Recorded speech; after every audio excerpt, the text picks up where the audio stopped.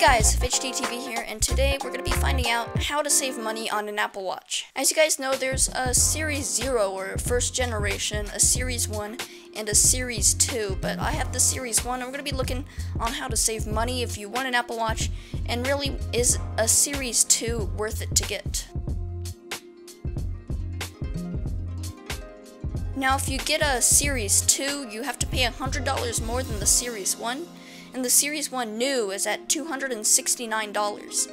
Now, I got this one cheaper, used, for $100. You can find much better deals for Series 1 used than you can for Series 2, because more people are just selling the Series 1 since it's older and going out and getting the Series 2. Now, if you buy the Series 1, you're really only losing GPS and water resistance. And for GPS and water resistance, an extra $100 or even more if you customize it more, it really isn't worth it. The Series 1 has no GPS, no water resistance, less options to customize, and it's only splash resistant. But it's new at $269. Now the Series 2 have a GPS, water resistance up to 50 meters, more options to customize it when you first buy it, and a brighter display, but it goes from $369 to $1,249.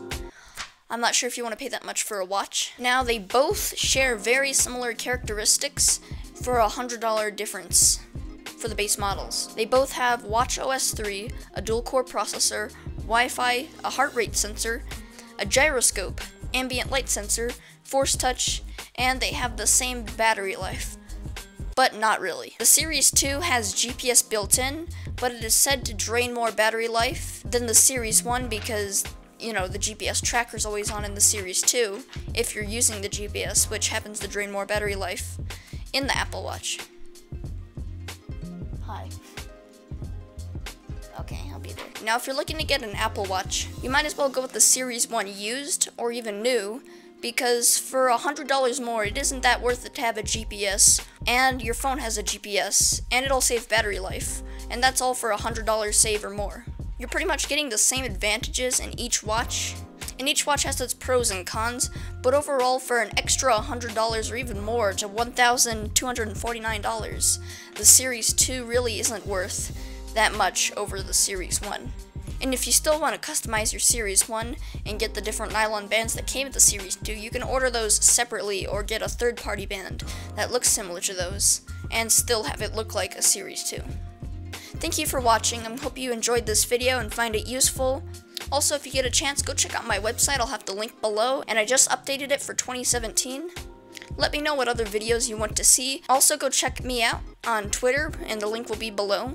And I just talk about tech news there, and polls for next video, and the Q&A video, which I might be doing real soon for 2017. Thank you for watching, and I hope you guys had a good New Year, and I'll see you guys in the next video.